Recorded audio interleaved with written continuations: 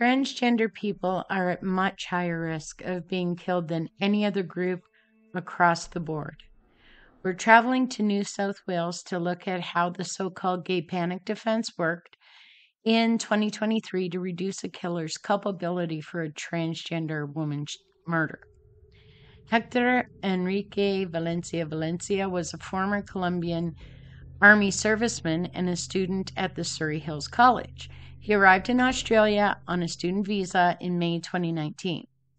He would admit to a court that he assaulted and killed Kimberley McRae in January 2020, but he would say it's not murder. When McRae was discovered, there was a broken lamp with a broken power cord near her body. Her twin sister had contacted the real estate agent for the apartment asking for a welfare check on McRae when she had not heard from her. Property manager Corinne Smith found McRae covered in a blanket. She was clothed, but her shirt was pulled down, exposing her breasts. McRae was already decomposing when she was found. McRae was a transgender woman who advertised her sexual services online as a 38-year-old woman. Valencia answered McRae's online advertisement and went to McRae's Mount Street apartment. Inside, McRae performed a series of sex acts on Valencia. Valencia would say he did not know that McRae was transgender and that when he found out, he lost self-control. He was also unaware, he would say, that McRae was 69 years old. He said that about 5 to 10 minutes into the sex acts, he became suspicious of McRae's gender. He said it was against his religious beliefs that, quote, I had sexual intimacy with another man, end quote, and that led him to feel upset and enraged, as he put it. He would say that he punched McRae once in the stomach and once in the face before they wrestled and struggled on the floor. He would say after he punched her, she attacked him with the lamp and he started to fear for his life. He said that he was naked and McRae was between him and the door. He would say that he wanted to leave, but he couldn't, and he choked McRae to death. He then took 3 iPhones that belonged to McRae and submerged those in McRae's toilet to hide, or try to hide anyway, the messages that they had exchanged before the killing. After he killed McRae in her eastern suburb unit in Sydney, Australia, he fled the country. He sent a number of Facebook messages to a friend, which translated from Spanish read, quote, you are one of the few I can trust. And the truth is, tomorrow I am traveling to Colombia. I threw my life away, dude. I am escaping because I don't want to finish in jail in Australia. I die of shame to tell this to anybody. I believe I killed a slur for a sex worker. I better go Colombia before they catch me. I cannot see her in the news. I don't know if she is dead, but she must be after what happened. End quote. He sold his motorcycle for $2,000 and borrowed another $1,000 from friends and bought a ticket on his landlord's stolen credit card back to Colombia.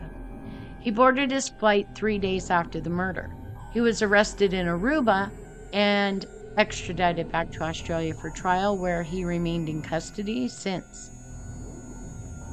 He entered a guilty plea to manslaughter and held that he didn't intend to kill McRae or cause her grievous bodily harm, and so entered a not guilty plea to murder.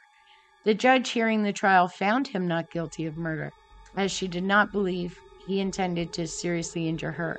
Valencia was sentenced on July 7, 2023 to 10 years in prison with parole eligibility after 6 years, 9 months. In this case, the judge did not frame this as gay panic, even though Valencia's aggression began with him being upset about having intimacy with a transgender woman. She would say it should be clearly understood that Kimberley McRae was entitled to live her life as she wanted, but she framed it as the prosecutor not proving Valencia's intent in his aggression, as an intention to kill or seriously hurt McRae. What Valencia described in his testimony was so-called gay panic. Defenders of the judge's finding, who say this was not a gay panic case, clearly and sometimes deliberately overlook what started the aggression.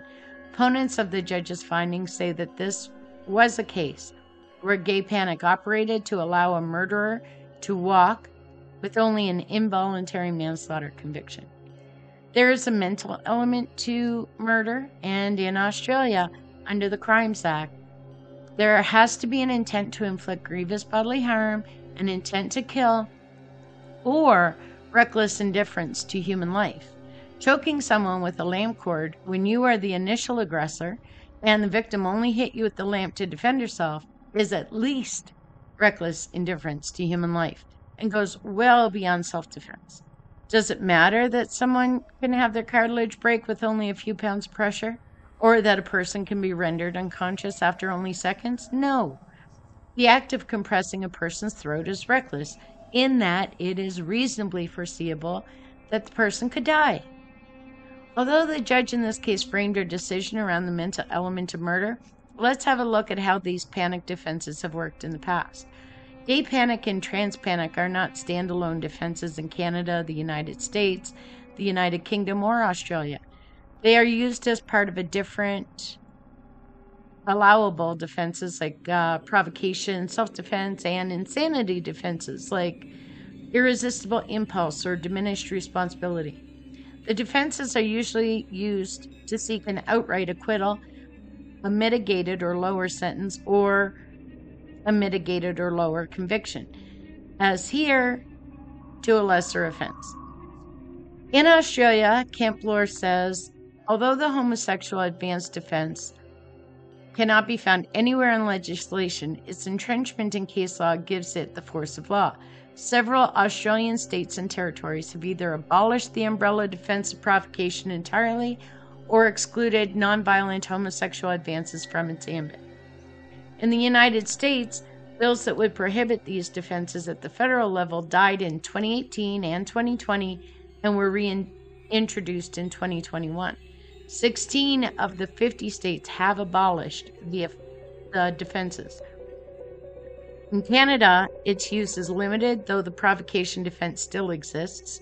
As with Australia, the defenses are mostly entrenched in case law where primarily men commit such violent offenses. Thank you for listening.